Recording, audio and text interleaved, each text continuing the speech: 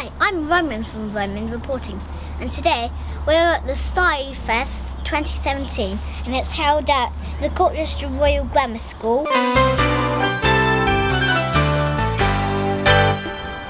And it says fun for all ages here, and it tells you all the stuff you can do here.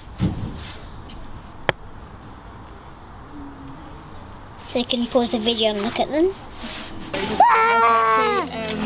I think the robotics is happening with Georgia which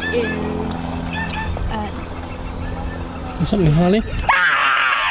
you sort of go round. Yeah. And, there are like little friends activities to go round.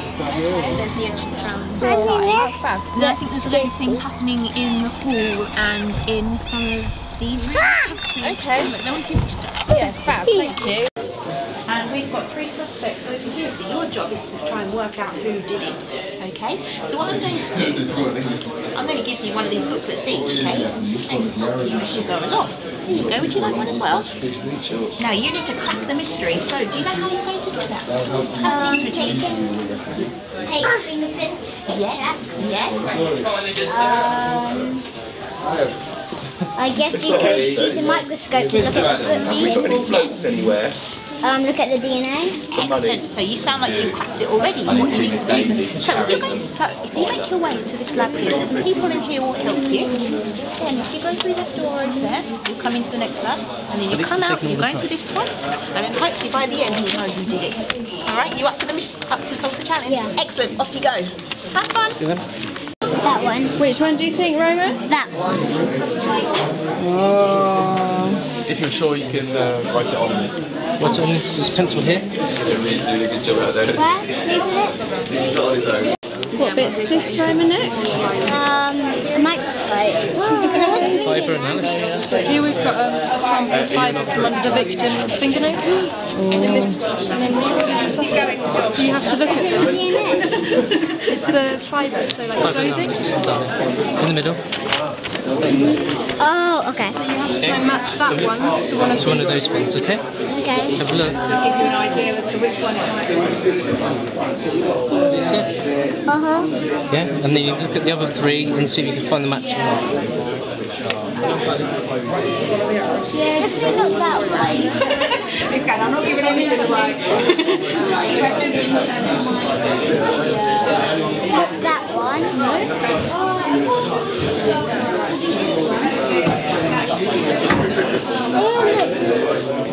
Sometimes you have to look really closely. So are they all like different colours? So Roman, what do you think the sample matches with? Suspect number 2 again. Oh, okay. You need a pencil to write it down. Right, no, they've done chromatography on it, and it separates out all the colours. And what we've got is a pen of each of the suspects, and we can use this to find which pen matches this and tell who wrote the note.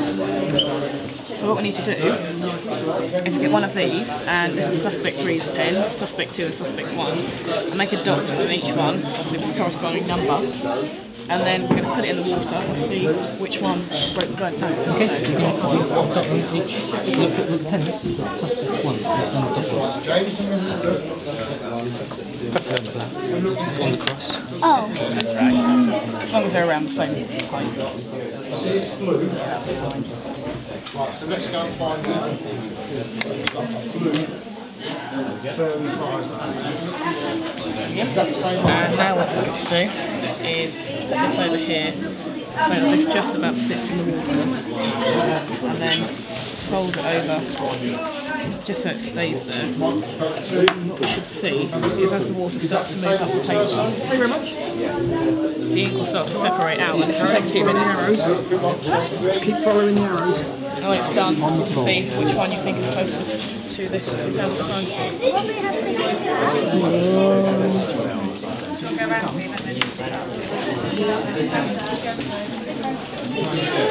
So far, I think it's 2. Yeah, I think it's number 2. Find out in the next one. Oh yeah. Yeah, because look, that one starts off yellow. That one starts off pink. That one starts off orange. I think Amy's with a friend. Yeah, Just so carry it on. starts with pink. I think number 2's our bit. Okay, I think she just met up with a friend. Suspect again. Do you know where Sam is? I'm guessing he might be with Kenta. Here you go. Do you want to write it down? That's a touch then. That's gas. Is it that one? Oh, what? Results. Ah. No, okay. No. And this is the handwriting. Huh? So- It says, "Hi Queen, meet me at Sci Fest tomorrow." I think it says hi, I'm Ivan. So we need to look at the letters and see if any of the letters match the type of writing. So the words can we see? But I'm looking for an H. Is there an H anywhere? That's close to Potsdam Common. Is that alright? Do you want some bubbles? Right, basically we've got 3 samples here. And we're going to find out which ones are blood and which ones are just stains. So, we just get these 3 here. These are our 3 samples, and we're going to add this, which is hydrogen peroxide, to it. And I don't know if you can see here, but blood contains an enzyme, which is called catalase, and that will react with this, and so to produce water and oxygen. And so we can have a look and see if this reacts, because it will decolorize it and fizz. So if you see that's gone white. Do you see that? Yeah. So it can be suspect 1, you can keep them in.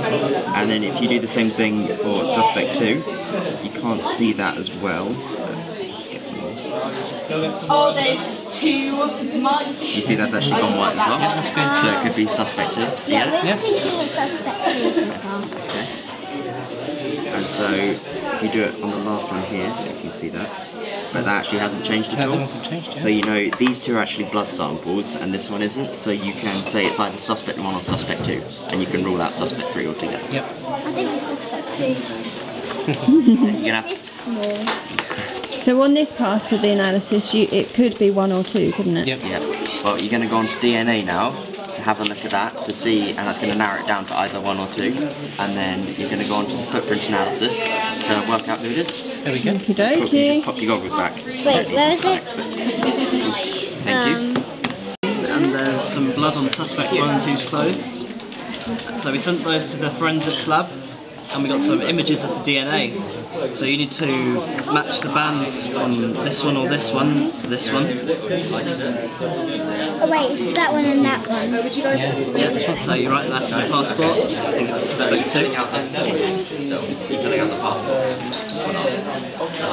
Suspect onto the sand, and then you see if this matches up with this. So this is from the crime scene, and this is, you know, these shoes.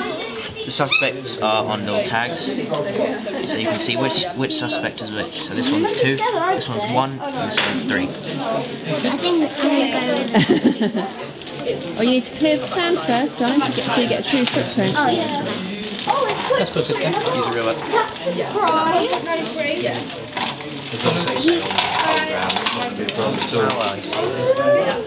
I think it is. I think that's the Why is that? What do you think? Why is that? because I Because can it's see the 2, lines Daddy. there. Yeah, the line's there. Okay, so let's have a look at the ones then. Make sure what you think. That's right. That's not Yeah, right. completely different outcome. Okay, and then the last one, for sure. Got it?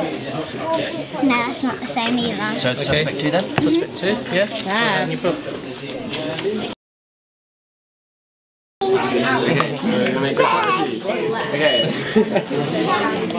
That's to make sure. Do you see the little lines on the bottom, the bottom black line? Turn these and the bottom line like that. Okay. I need a little bit.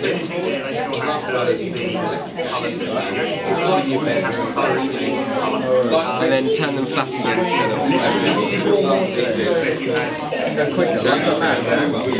You really need it. Okay. Now, put it under here, and we turn on the oil. And what you see is that the oil and the water don't mix. Because oil is what we call hydrophobic, which means that it's scared of bonding with the water. Yeah, yeah. Have you? Yeah, it's pretty cool.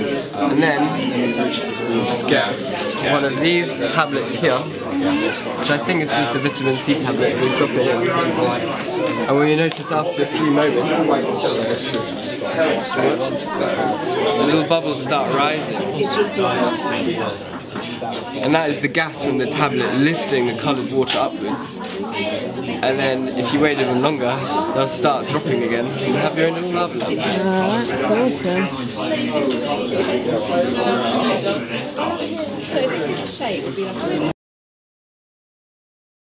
A bulb work, shall we? How do you think we can make that bulb work? By connecting wires. Right. Okay, do you want to do that? So we'll give you 2 wires. And there's a red and a black, and you've got a red hole and a black hole. So put one in each. Okay.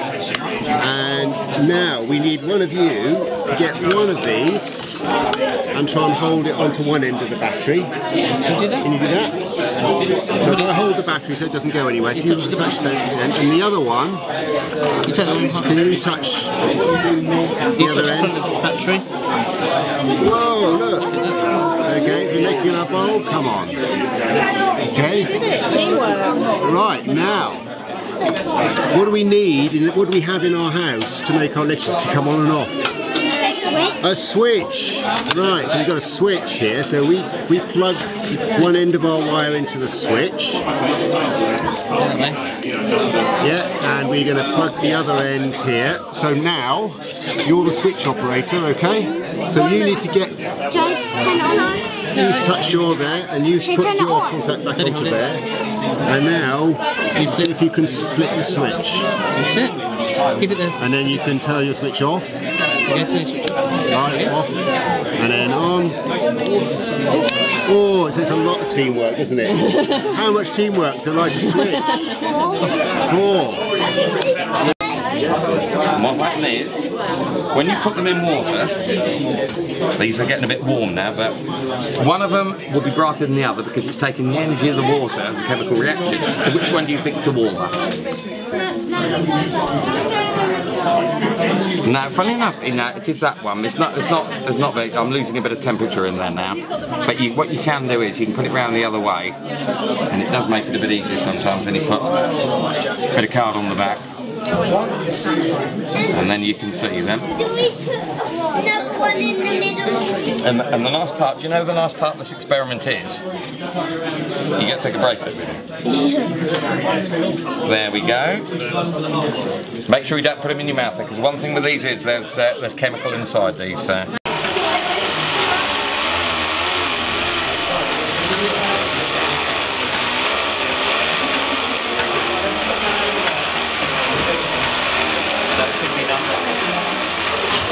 I'll get you. Oh look, I can see how it spins. No, don't put your finger there.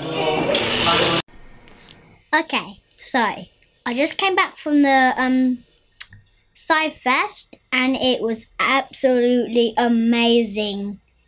And we only spent about £2 or £4, so you don't need that much money on you.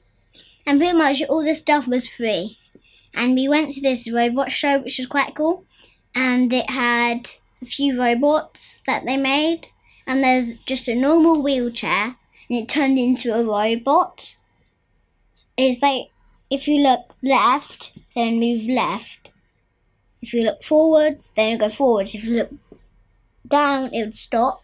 And also, if you could speak properly, you could say forwards, stop, backwards, and that stuff.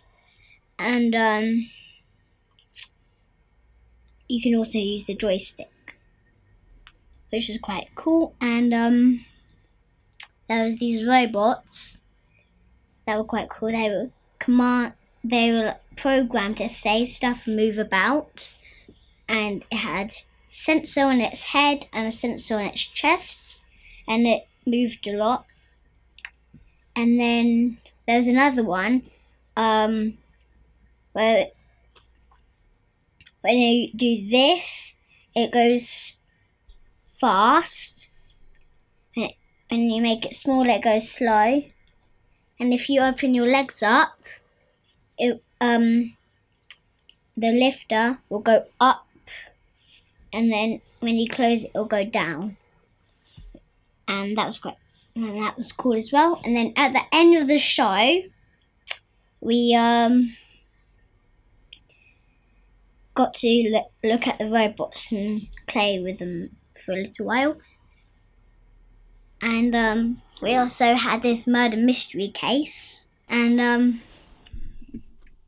it's really fun. And we also got to make our own smoothies. We made strawberry and banana. So I was the person that cycled, because you can make bike-powered smoothies. So you have to cycle on the bike, and then the blender will be on top, and then the faster you cycle, the faster it will spin round, and then you can make your own smoothie. And that was a really nice choice.